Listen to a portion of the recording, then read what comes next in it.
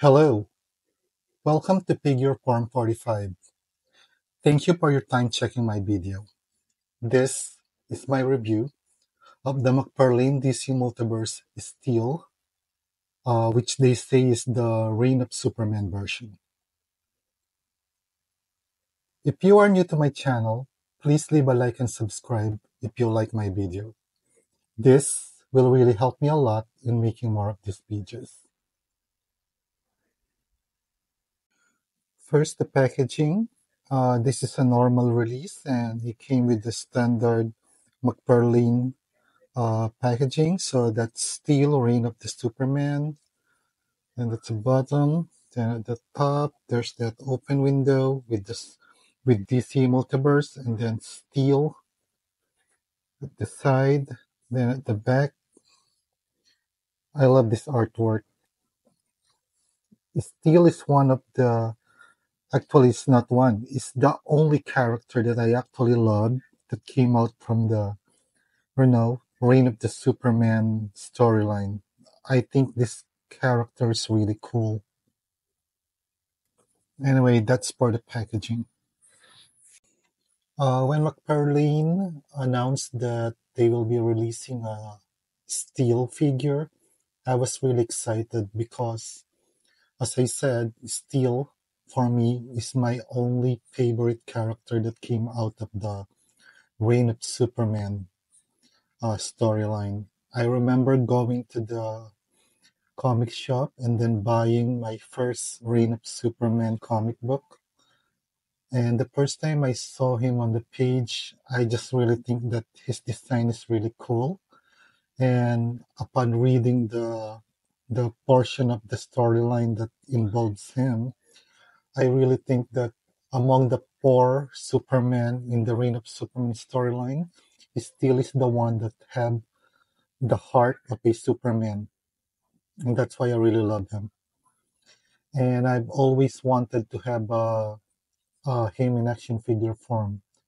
To be honest, if you follow my channel, you know that that one of my favorite Maplex figure is that steel figure.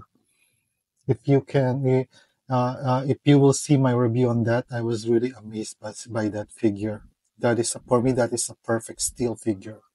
But I also want, the McFarlane version of steel, because the McFarlane figures I can play around without worrying that they will break, unlike the higher end figure like Mafex, wherein I usually just post them in my uh, display cabinet, and that is it. But the McFarlane, I can actually play around with them, post them, take pictures with them without worrying that I'll be breaking them. Now, I basically have two issues with this figure. First, the obvious one is the hammer. I mean, look at that. It is bent. It actually came out of the box this way. Yeah,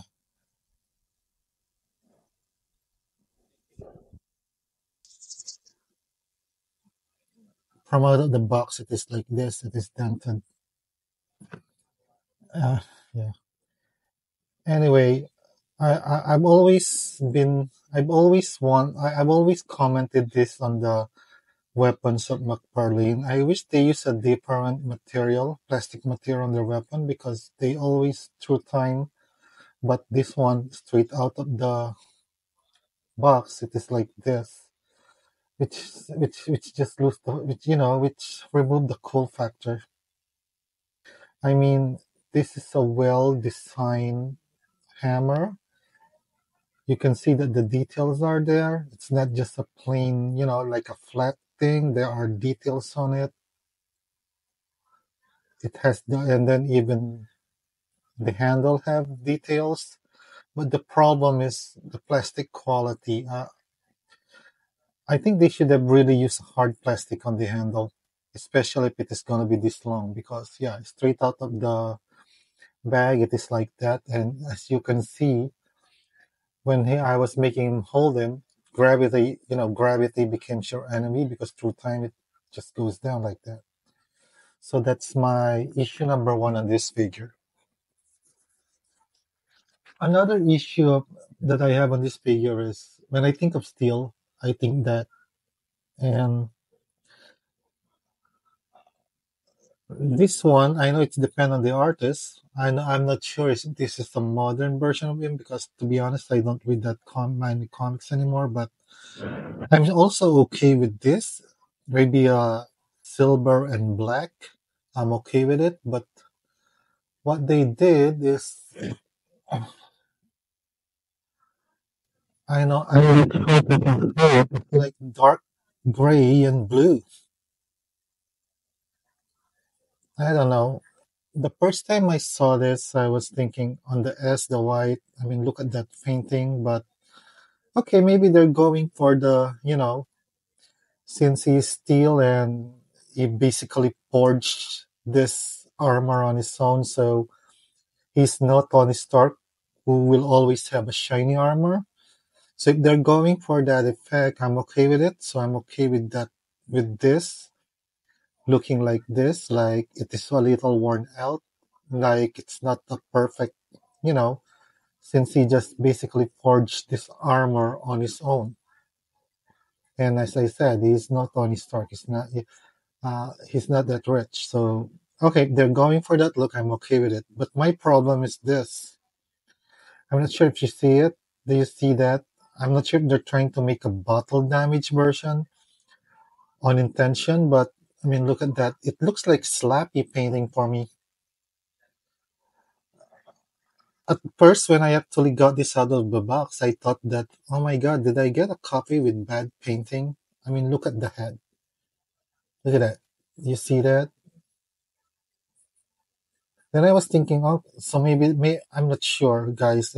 If you have your own copy of this, does it really look like this? Did they intentionally do that? Because I think that it is a blue plastic and then they painted gray on it sloppily. That's the finished product that I see. Maybe they're trying to do the silver and blue effect like that one. Well, they should have used a lighter gray then, or at least silver over the blue. But what they did is, I'm not sure, but I have the impression that the plastic is blue and then they painted it slappily with gray, or they're trying to make it look like battle damage. But anyway, if they're experimenting on this kind of technique, it just looks slappy. It doesn't look good. I mean, look at that.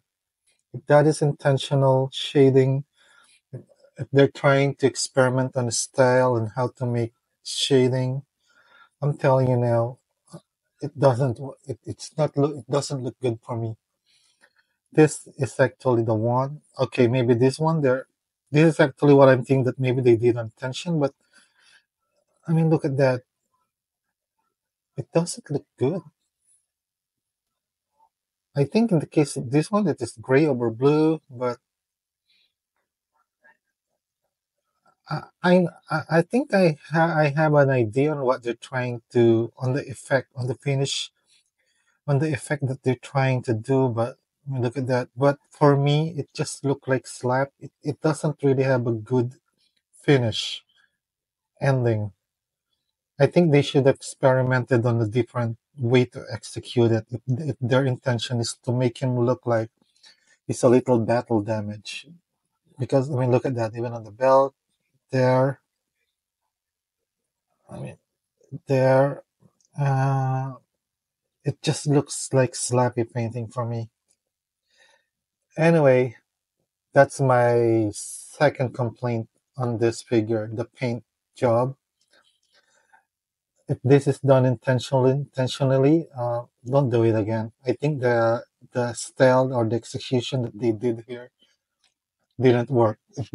Just in case they're experimenting, don't do it. The final product doesn't really look that good. It just looked like sloppy painting for me. Now with those two issues that I have out of the way, As far as the sculpt is concerned, I love it. The sculpt is amazing. This is steel. Again, just ignoring the paint job and just focusing on the sculpt. Yeah, this is steel. I don't know if this is a completely 100% used sculpt or reuse. I don't care. It looked good, and for me, it works.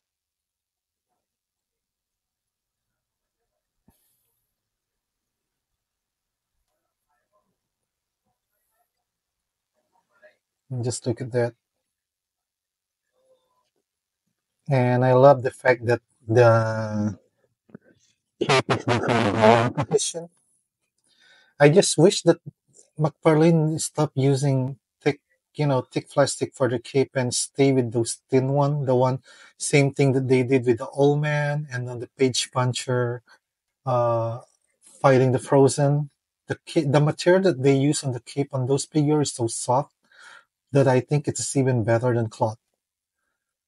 Anyway, in the case of this one, it is really not that thick, so it's okay. But yeah, really wish that it is thinner. The same material that they use on the other figures that they produce.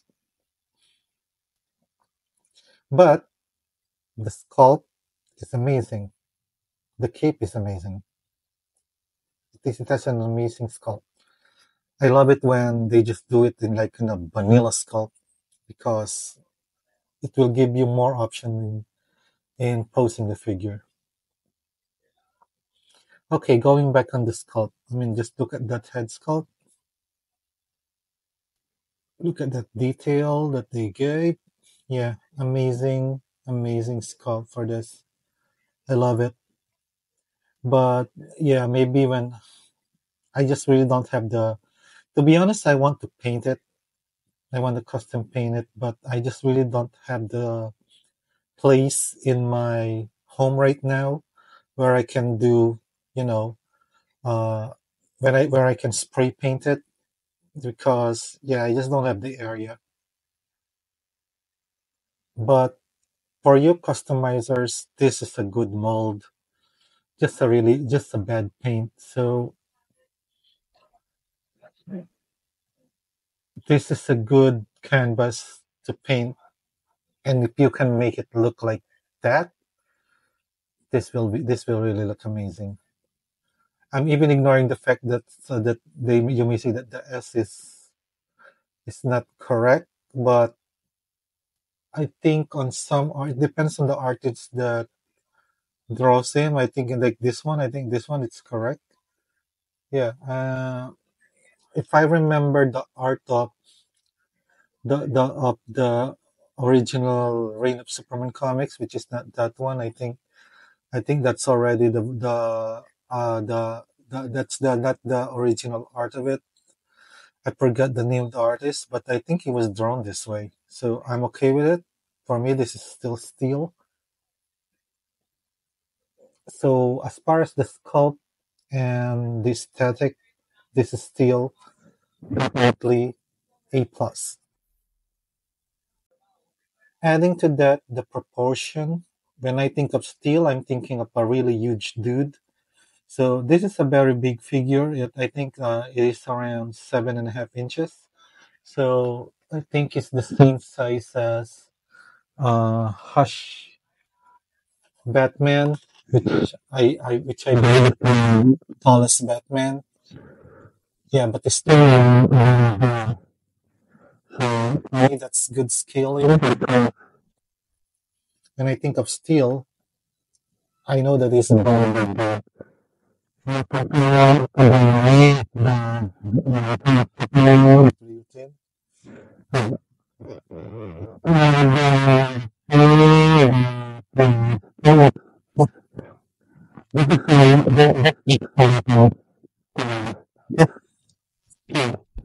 a little taller.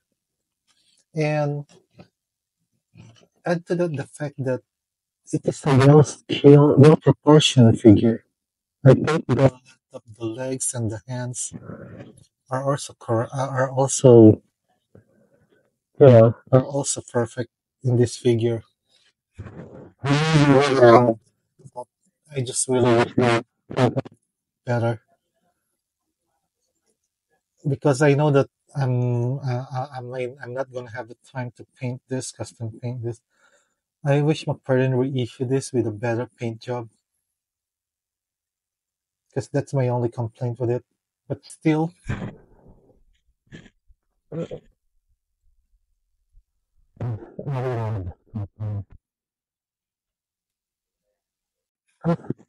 situation, you can just higher a little more. So you can put him on a flight pose if you would add that. So yeah, that's a pretty nice flight pose. So yeah, I think that would work. That would work. So that's a good range for the head. In the case of this one, I think this shoulder armor was done correctly. I love that they did it like this instead of connecting it to the shoulder itself, so it doesn't rotate together with the hand. So again, standard Mcfarlane articulation. And as usual, the ab crunch, the ab and the waist articulation, he can lean back pretty well, but he cannot lean forward that well. Actually, no, because his head can look down there pretty much. That's why, yeah, that's actually not that bad. It's actually not that bad. But it's because of the range of the head, not the ab and the waist. Yeah, I think that's something that McFarlane need to work on. The articulation for him to look forward. Side to side is okay. Then the I love the diaphragm that they use here, but I think as far as the material, I think it is too hard. That's why I find that it limits his articulation. So yeah, there it's already there. The back, yeah, you can force it, but yeah, it will really stretch out the diaphragm. So that's this is hard plastic as compared to the usual material that they use. So that's why I think it limits the articulation, but you can still do that. That actually works. Then that, and the third articulation. Yeah, typical Mcfarlane articulation. Okay, overall for me, as far as the sculpt, it is still worth the buy. The glaring issue that I think the people will have on this, that will they have second thought on buying this, is really the paint job. Unless this is actually a real QC issue on my copy, I don't know. But if it is not, and it was really intentionally done this way to have to a specific look, I think they missed the mark on that one because the finished product on the style that they did in painting this, I don't know. I just had the impression that it is sloppy painting instead of having the effect for me to me that it is a little battle damage or something like that. So that's for you to think about, guys, if you want to buy when deciding to buy this figure. Anyway, guys, if you reached this part of my video, thank you for watching, and I hope somehow I'm able to help you decide if you want to get this figure. Me, I am a huge Steel fan. That's why I will definitely buy it. I'm just wish that they reissue this on with better paint, you know. So, guys, thank you for watching, and as always, please always take care of yourself.